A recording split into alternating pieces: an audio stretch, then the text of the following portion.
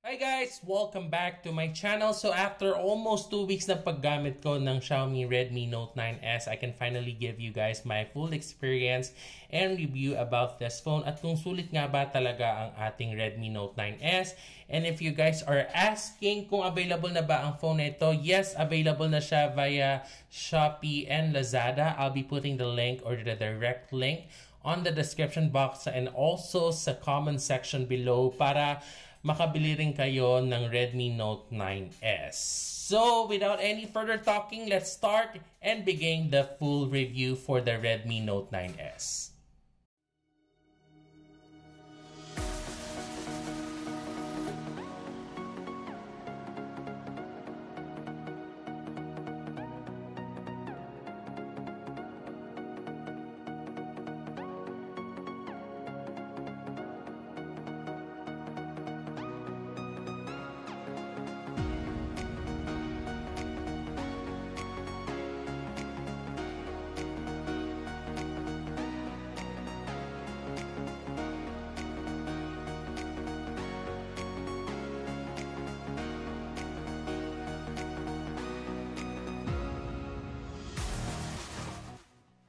And na-mention ko rin guys on my quick unboxing and first impression hands-on review for the Redmi Note 9S that I want my video to be more interactive. That's why I've actually asked you guys to put some of your questions regarding the Redmi Note 9S. And I've actually handpicked a couple of questions na sasagutin natin ngayong full review. So first on our list, ang question is po, paki-describe naman yung likod ng ating phone if it's a flat back or curved back. So before I answer your questions po, I'll be touring you guys kung ano pa meron sa labas ng ating Redmi Note 9S. So on the right part of the phone, we have the side-mounted fingerprint scanner, which is also the power button ng ating Redmi Note 9S. The volume rocker. So sa left part naman guys, we have the SIM tray. And what's good thing about this SIM tray ng Redmi Note 9S, we have a dedicated slot for micro SD and a dual nano SIM. And on the upper part of the phone, we have the secondary microphone, IR blaster. And sa lower part naman ng ating phone guys, we have the speaker grill, microphone, USB Type-C port, and good job because na-maintain pa rin ng Xiaomi yung 3.5mm headphone jack. And to answer Spawn's question guys, yes, we have a curved back design para sa ating Redmi Note 9S. I'm not sure kung nakikita nyo, but yes, we have a curved back design para sa ating phone. And what's a good thing about the design of this phone is yung front and back niya guys is gawa na sa glass and protected na rin siya ng Corning Gorilla Glass 5, which is a good thing considering sa price ng phone na ito guys. We have a dot display design for the Redmi Note 9S with 6.67-inch IPS LCD display with 1080p resolution, 395 ppi density, and 20:9 aspect ratio. That's why, as you can see, very immersive talaga and very cinematic yung panonood natin ng videos, movies, and paglalaro ng games sa ating Redmi Note 9S. And so far, okay naman yung display niya guys. Not the best, but considering again sa price ng phone nito, I'm actually happy when it comes to the display para sa ating Redmi Note 9S. And to answer Erica Permato's comment na may issue daw ang Redmi Note 9S sa screen, yung screen bleeding, maganda sana. At yung tanong ni Team Yango, totoo po ba na may screen bleed yung sa screen display? Right now guys, for almost 2 weeks na gamit ko siya, wala naman akong napansin na any screen bleed sa ating display. I'm not sure kung nakikita nyo guys, but nagre-reflect lang yun sa ating display guys. But let's just check the other colors. So this is the color red. I'm not sure kung may nakikita kayo guys. So far, wala naman ako napapansin na any screen bleed sa ating display. So green naman.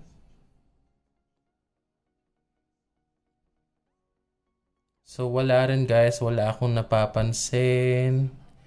Color blue, wala rin. So for almost 2 weeks talaga guys, wala akong napansin na any screen bleed sa ating Redmi Note 9S. I'm not sure, maybe defective lang siguro yung mga phones na na-review or nakita kong review sa YouTube or what. But so far guys, kung meron man siya, hindi naman talaga siya noticeable at hindi naman talaga ako na-bother. So far, when it comes to the display, I'm actually happy and satisfied when it comes to the display ng ating Redmi Note 9S. And again guys, I'm discussing or I'm telling this because sa price pa rin naman talaga ng phone na ito na less than 12,000 pesos. Sobrang okay naman talaga yung display quality para sa ating phone. At kung meron mang screen bleeding, hindi ko siya napapansin at hindi mo rin siya mapapansin kung hindi niya talaga titignan ng mabuti. And right now, kahit tingnan natin ngayon guys, wala akong napapansin na any screen bleeding sa ating Redmi Note 9S. But leave a comment down below guys if may napansin kayo. But so far on my end, after almost 2 weeks na paggamit ko ng phone na ito, wala talaga akong napansin na any screen bleeding. And as you can see guys, we have a dot display camera design for the Redmi Note 9S with 16 megapixel with f2.5 aperture camera. And for the rear naman guys, as you can see, we have a quadruple camera setup for the Redmi Note 9S with 48 megapixel with f1.8 aperture wide camera, 8 megapixel with f2.2 aperture ultra wide camera, a 5 megapixel with f2.4 aperture macro lens, and a 2 megapixel with f2.4 aperture for depth sensor. For video recording guys, yung front natin can actually shoot up to 1080p resolution at 30 frames per second, while yung rear naman natin can actually shoot up to 4K resolution at 30 frames per second. So far guys, when it comes to the camera performance, I'm actually happy. So far, detailed naman and very sharp naman yung mga photos na nakuha na natin using the Redmi Note 9S. And okay naman yung dynamic range niya, not the best, but so far, fairly good naman yung dynamic range for the Redmi Note 9S. And also what I like about the camera feature guys is the kaleidoscope. So as you can see, we have a kaleidoscope na feature para sa ating Redmi Note 9S, which is a cool thing for a camera guys. And if you're looking for an effect sa isang camera, this one is actually good. Sobrang nice and very cool ng kaleidoscope na features para sa ating Redmi Note 9S guys. And aside sa kaleidoscope guys, we also have a slow motion feature para sa ating Redmi Note 9S. Short video na may kaleidoscope, video, photos, 48 megapixel, portrait mode, night mode, panorama, and the pro mode. And what's good thing about the video camera guys, we also have an image stabilization for this Redmi Note 9S. So as you can see guys, we have an image stabilization for the Redmi Note 9S when it comes to video shooting guys.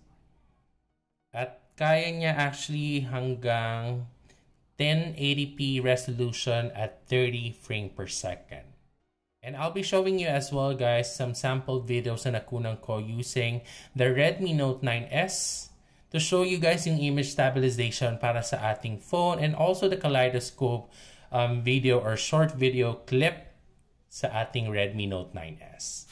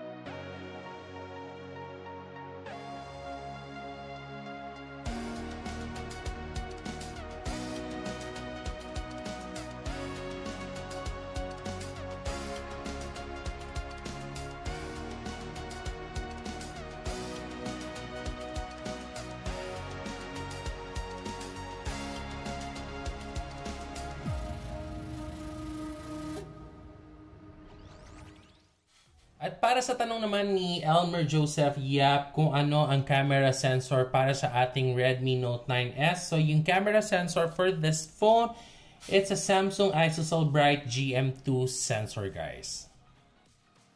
At pag-usapan naman natin, guys, ang operating system and hardware performance para sa ating Redmi Note 9S. So this phone runs in MIUI 11 based on Android 10 and powered na rin siya ng newest Qualcomm Snapdragon 720G with GPU of Adreno 618. And yung variant na merong available sa Philippines right now is the 4GB of RAM and 64GB of internal storage, and 6GB of RAM and 128GB of internal storage. At kung nakukulangan pa kayo sa internal memory para sa ating phone, don't worry guys, because expandable naman yung memory niya up to 256GB via micro SD. So right now guys, I have Mobile Legends in front of me. Let's check kung available ba ang high frame rate mode and also yung ultra settings para sa ating Mobile Legends. So when it comes to sound guys, decent naman siya, hindi siya ganun kaganda, but okay na siya for the price of the phone. And as you can see, available na yung high frame rate para sa ating Mobile Legends and also the ultra mode.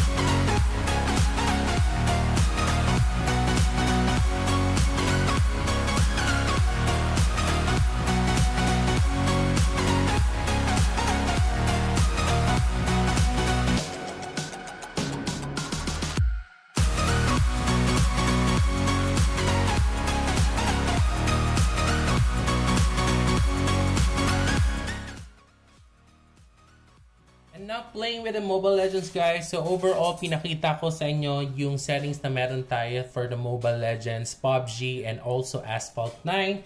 And overall, I must say, satisfied naman ako sa kanya. Very good naman siya for multitasking and gamings. And kung nagtatanong kayo guys kung umiinit ba yung phone, yes, umiinit siya and don't expect na hindi iinit. Especially kung naglalaro kayo at kung naka-max yung graphics sa isang games nyo, don't expect na hindi siya iinit guys. But in terms of yung level ng init niya, tolerable naman talaga siya guys. I mean, in a while, nagsasubside din siya. Mabilis din siya mag-subside yung init. So, okay na okay siya for me. At may nagtanong sa inyo or tanong ni Chabelita ko, na-update na po ba sa MIUI 12 ang Redmi Note 9S?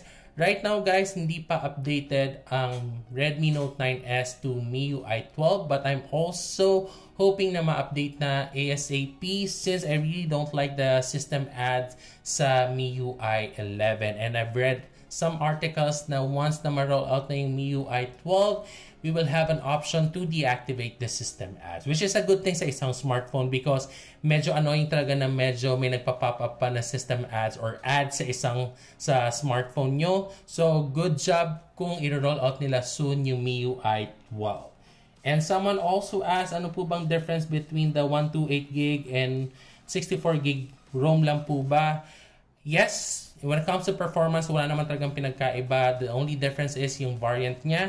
But I must say, kung gusto niyo ng future-proof na smartphone, then go with the higher variant para at least mas marami kayong ma-download na apps, ma-save na photos, and also mas tatagal yung phone nyo since mas malaki yung ROM and yung RAM ng smartphone na bibili nyo. Tanong naman ni Bronson Enriquez, are you able to use Ultra Mode sa Mobile Legends? Yes, as you can see a while ago, available naman yung Ultra Mode settings natin for the Mobile Legends and also the high frame rate mode. Tanong ni Marvin Villacorte, hi, hello sir, ilang watts po yung stock charger niya?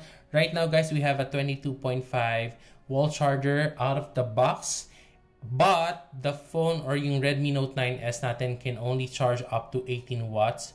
Fast charging na siya. So far, okay naman yung charging niya. And I mean, naglalast naman yung smartphone sa akin for 1.5 days on a normal usage. And when it comes to playing, I must say for 30 minutes na naglalaro ako ng games, nabawasan lang siya ng 5%. So overall, happy naman ako when it comes to the battery performance para sa ating Redmi Note 9S. And by the way guys, this phone has a 5025 mAh battery capacity. And again, capable na rin siya ng fast charging up to 18 watts. And before I end this full review for the Redmi Note 9S, sasagutin ko pa yung mga iba na yung tanong about this phone. So tanong ni Simon Pogi, ano po ba mas better, 9S or 9 Pro? Right now guys, when it comes to the performance, same lang naman yung chipset niya, which is the 720G. When I tried watching the launch for the 9 Pro, the only difference is yung camera niya, since the 9 Pro will have or will get a 64 megapixel while yung 9S, meron tayong 48 megapixel para sa ating 9S. Tanong naman ng isang subscriber na hindi ko maintindihan since naka-Japanese character, kailan po mag-a-avail nito sa Pinas? So, right now guys, available na ang ating Redmi Note 9S last April 8 via Lazada or Shopee. So I'll be putting the link on the description box and also sa comment section yung direct link mismo if you guys are interested to buy this phone. And also tanong din ni Ryan Carlo Hidalgo, ano pong pinagkaiba ng Redmi 9S or Redmi Note 9 Pro? Again guys, wala naman pinagkaiba again when it comes to the performance since ang difference lang talaga niya is the camera. Tanong naman ni Balong Cruz, may kasama po ba siyang screen protector? Yes, may pre-installed screen protector siya sa ating Redmi Note 9S as you can see. Ayan po ang ating pre-installed na screen protector. And last but not the least, tanong ni Mark Angelo Marquez, sino po ba mas maganda, Redmi Note 9S, Huawei Nova 7i, or Realme 6 Pro? Nalilito po kasi ako. Salamat po sa sagot nyo. Right now guys, kung available lahat ng phone, I will go with the Realme 6 Pro because of the 90Hz refresh rate. And also, hindi naman talaga magpapatalo when it comes to the camera performance and also hardware performance ang Realme 6 Pro. But since ang available right now sa Pilipinas is the Huawei Nova 7i and the Redmi Note 9S, I will go with the Redmi Note 9S simply because of the price. Again, yung Huawei Nova 7i natin will actually retails for 13,990 pesos. And while yung Redmi Note 9S natin actually retails for 11,990 pesos for the max variant. So if you have issue or concern when it comes to your budget, then go with the Redmi Note 9S. But kung hindi naman talaga issue sa inyo ang kawalan ng Google mobile services sa isang smartphone at gusto nyo na magandang performance when it comes to photography, then go with the Huawei Nova 7i. So what do you think of the Redmi Note 9S, guys? So please leave a comment down below and sabihin nyo sa akin yung thoughts nyo about this phone at kung sulit nga ba talaga ang phone nito. And also guys, sabihin nyo rin sa akin kung okay ba yung ganitong setup na full review for this phone. Meaning to say, gusto nyo ba yung mga ganitong klaseng video na nagtatanong kayo and then I'll answer it on my full review or videos. So please leave a comment down below kung nagustuhan nyo yung ganitong setup. And also don't forget to like this video, guys, share it to your Facebook account, and don't forget to subscribe to my channel and tap the bell icon para ma-notify kayo sa mga future unboxing video ko. So once again, this is Wax from WaxieTech channel. Stay home, stay safe, have a great day, guys. Bye guys!